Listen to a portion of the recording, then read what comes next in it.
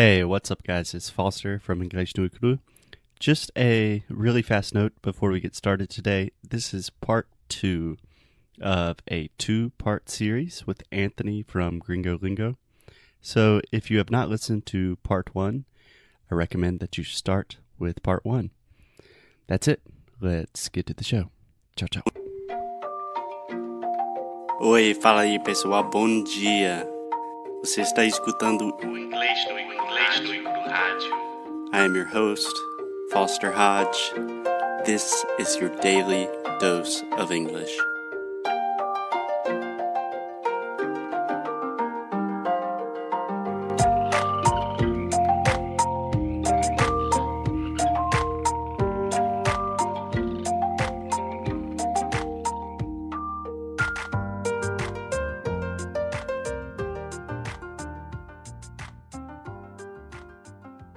What do you say to, I get this question all the time, where it's like, you're good with languages. You speak 4 languages. You play music.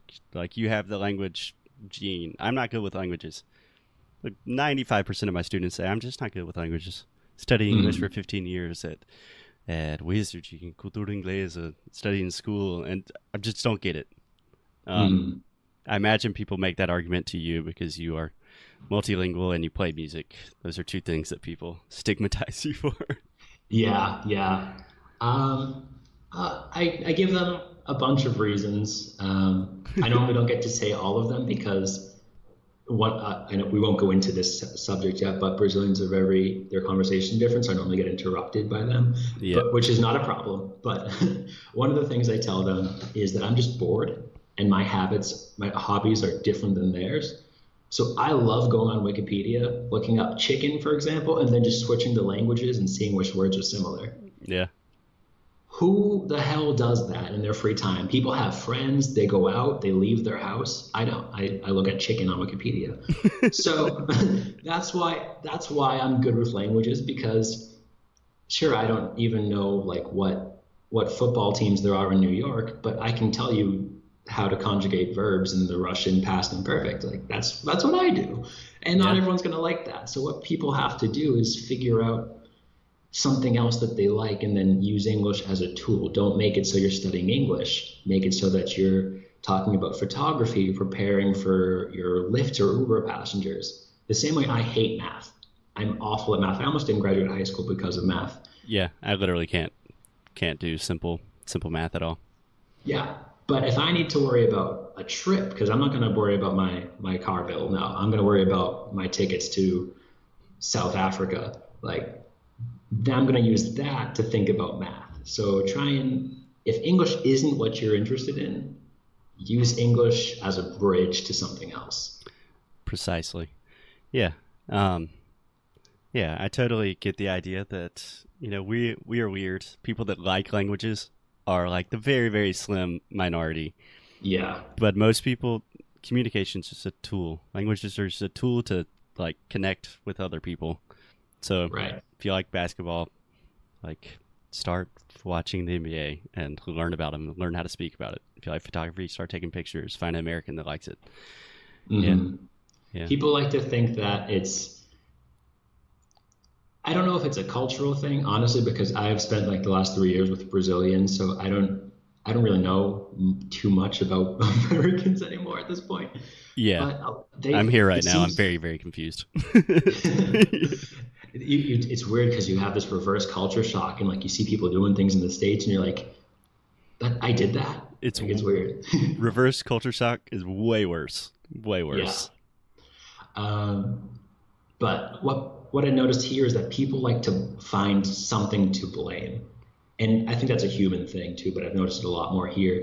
And so they either like to blame English or themselves, and a lot of times, unfortunately, the teachers. And although I don't really always agree with every teacher's method, I feel like it's a combination of those things. So you can't really blame one thing. It's never going to be the English. I know a lot of stupid Americans, and I feel like a lot of us agree on Donald Trump. I'm not going to make this too political, but he speaks English. Yeah, debatable. Sometimes I understand his English, but Yeah. But like if this guy who's just considered by a lot of, especially in the United States, just a total idiot, then of course these people who are trying their best are going to learn. They're just going to change a little something in the routine. Yeah, precisely. Um, yeah, Donald Trump knows the best words. I have all the best words. Bigly. Bigly. His words are the bigliest. Ugh, um, yeah, I mean, I totally agree that when you really distill it down to its core, there's no valid excuse. Like, barring some like serious mental deficiency, there's Yeah, yeah. no reason that you cannot learn another language. Like, you learn Portuguese. Mhm. Most people in the world learn several languages. Everyone does it. It's not the school's fault. It's not like I don't have some special skill. You're not super talented with something. It's just Right. you gotta do it.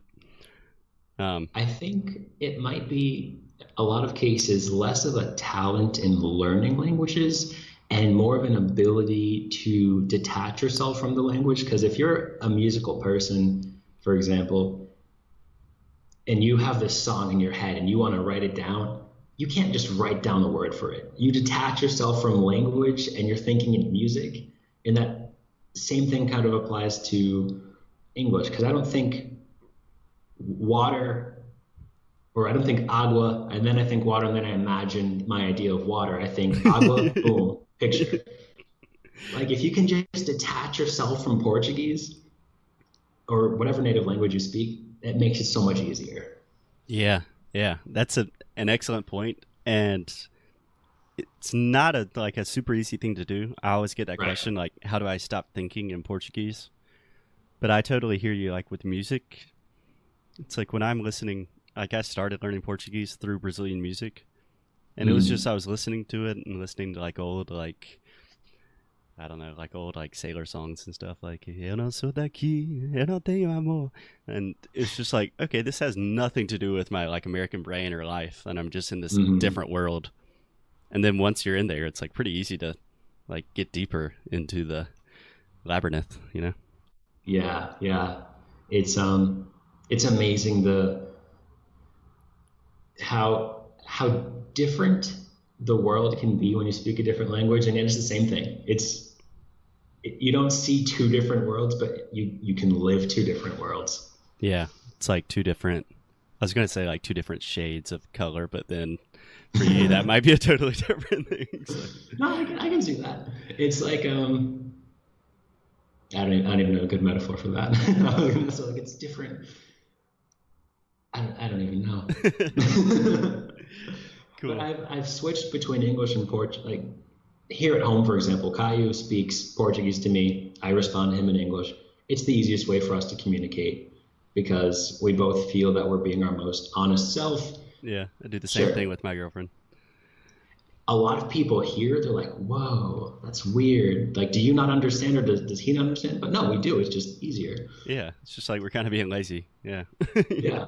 But it's so weird that I can be speaking Portuguese in the United States and my mom will not understand. And I understand that she doesn't speak Portuguese, but at the same time, she doesn't understand what I'm saying. It's someone who taught me my native language doesn't understand me. That's the weirdest part of learning for me. Yeah, it's crazy. It's like a secret code, which is kind of Yeah. awesome. I do love when I'm at my parents' house that I can talk to my students and I'm like, caralho, cara. And then I'm like, "Whew, glad my mom didn't hear that one." Yeah. um, cool, man. So I guess I'll just leave you with a couple of questions. If you could, I think we have very similar views on language and some of the best philosophies for teaching them. But I think we kind of have a contradiction that on one hand, I say like, oh, learning English is way easier than you think it is. But on the other Mhm. hand, I'm like, hey, the reason I speak several languages and you're struggling with English is because I like worked really hard and I did these things and I really got into it. Um, so on one hand, it's easier than you think, but on the other hand, it's still a lot of hard work. Mhm. Do you relate to that? Do you have any thoughts on that? Yeah. It's not easy, Yeah. It's easier than you think, but it's still hard. Right, right. I think people don't realize what kind of effort it's going to take. So they're thinking like, oh, I need a push, but then it ends up that English needs you to pull. So it's sort of a weird part of your brain that you're exercising that can be really just strange to handle. And a lot of people ask me as well, they're like, what's the hardest language to learn? And I tell them the second one. There's no Chinese or Arabic. It's your second language because you're learning not only a new language, you're learning how to separate your head. So that's why it's so hard for so many people. Some of my students who have studied Spanish before and then are learning English, they have an easier time because they know what it feels like to separate your thoughts.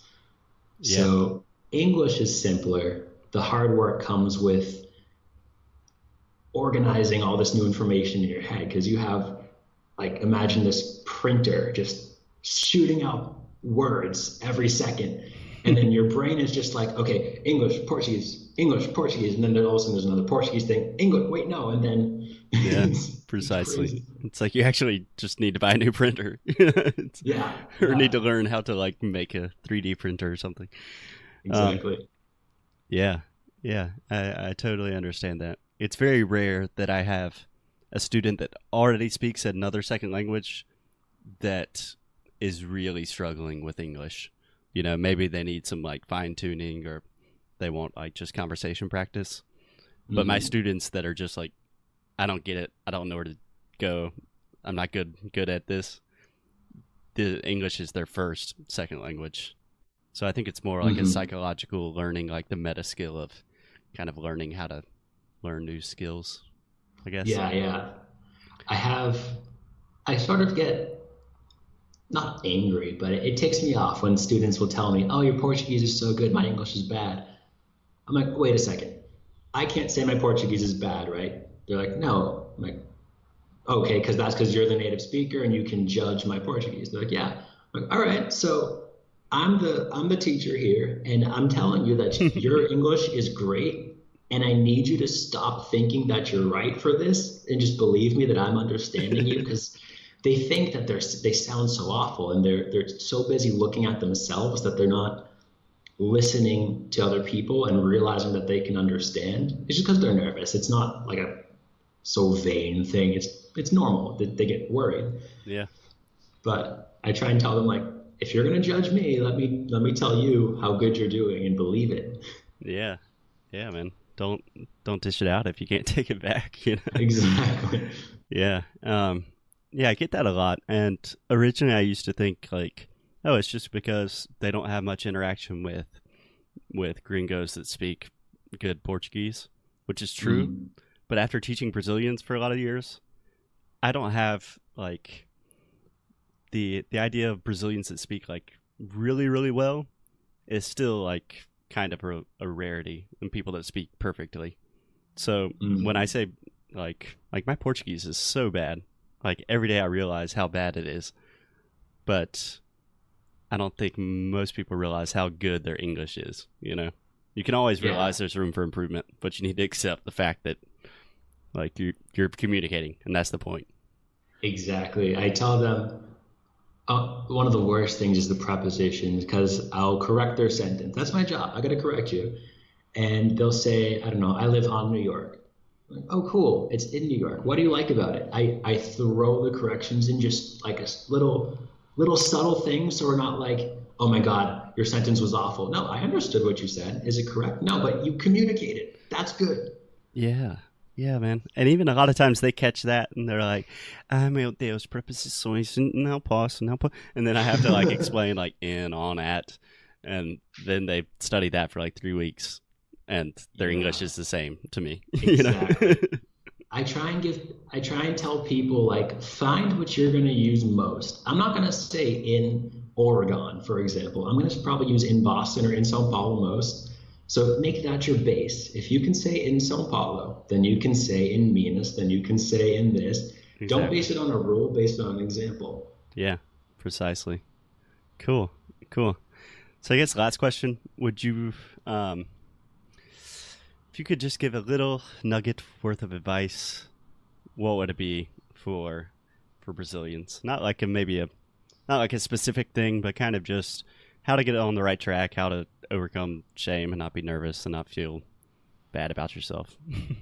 End on a high note. Let's see.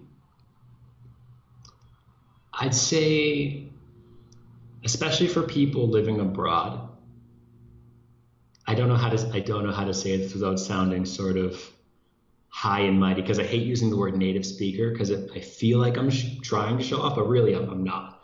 Yeah.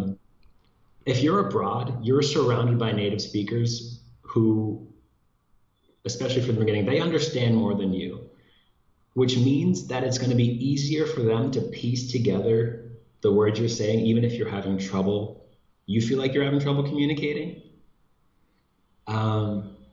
Sort of in a way, don't think that the people understand as little as you do if you're in the beginning. They're going to be able to help you and sort of point you in the right direction. Because if you feel like you didn't make any sense, okay, maybe if you heard yourself say that, it would be hard to understand, but these people can really help you. Yeah. Don't be afraid to just vomit the words and just get your ideas out, because with time you're going to have this idea that was originally a block of clay that eventually you can put into a sculpture. Exactly. But just get the damn clay. Get it out there. Yeah, exactly, man. And I even suffer with that a little bit, like learning Portuguese. It's hard to, you feel like an idiot at first, and I'm like, tudo bem, vou para a praia hoje, donde está? Like throw in some Spanish or something. That always happens. I don't know why. And then people are like, okay, this gringo is kind of weird, but they're like, cara, para esta, para lá, vai para lá.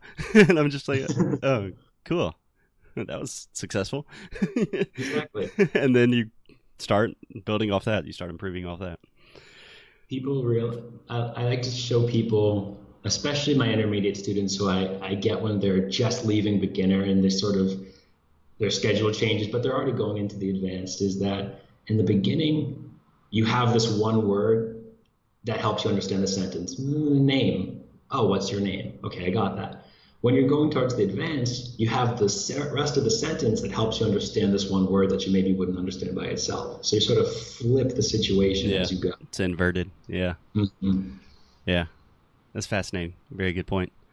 Cool. Awesome. Anthony, I don't want to take too much of your time, but really appreciate you coming on the show, being the first guest. I think you'll be a hard guest to follow up. That was a good, fascinating conversation. Well, thank you very much for having me. I look forward to keeping up with the podcast and definitely going to give it a listen to, and hope to hear a lot more coming from you. Cool, man. I appreciate it, Anthony. I will talk to you later, man. Ciao. All right.